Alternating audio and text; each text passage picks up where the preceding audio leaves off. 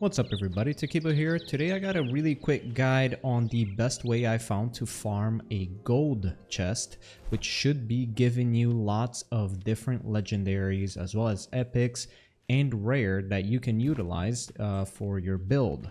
As well as sometimes you also do get some cash for it, or in this game it's called runes. So let me go ahead and show you how to do it. First off, you're gonna be wanting to come over here to this location. It is in the starting zone. This area, the enemies are roughly around level 11, but you should be able to get here at lower levels as well. I mean, there's not much of an enemy threat, and we're not going to be fighting anybody, so it should be okay. So what you'll want to do is get right here to this position. Let me go ahead and show you this part though, because I should show you this. So as you come up to this area of the map, you will of course need the grappling hook, and you'll need to climb that up. So you'll want to make sure that you already have the grappling hook to be able to get here. So you come over here and boom, here we go. So once we get to this point, what you'll want to do is climb up over here, and we'll want to grab now 5 stone. The reason for that is we're going to be making a flame altar here. That'll all make sense here in a second. So we got more than 5 stone here, so we'll go over here. I have no space in my backpack. Too much trash. I'm a classic hoarder for these games. And yeah, let me go ahead. We craft the flame altar. And what we'll want to do is, of course, put this bad boy down right where we can. There's a little small part here where you can put the altar. So we don't want to put too close over here. As you can see over there, it's dug up already.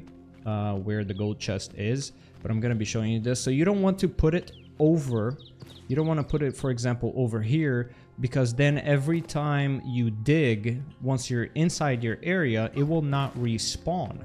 So you want to actually build just outside of it. So for example, I just saw it glow blue here. There you go. Boom. We go ahead and we put the flame down here. Now we'll want to interact with this flame, and now every time we return to the main menu and we jump back into the game, it's gonna respawn us at that flame altar. I don't even know if I'm saying that word right. Altar? Is that how you say it? Anyways, so you'll want to come over here, down here in this grave, and then just dig down. Boom, there's a gold chest. Epic item. I'm not gonna loot that. I'm just gonna show you guys. So there you go. Epic item, cool. Maybe you need that, maybe you don't. Respawn. I saw other tutorials around on YouTube, but they take a lot longer than this.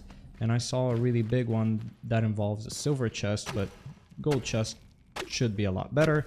As well as there's no threats nearby and should be much easier. Oh, that actually looks really sick. I'm gonna pick that up. White Wolf Sword. Melee weapon level 11.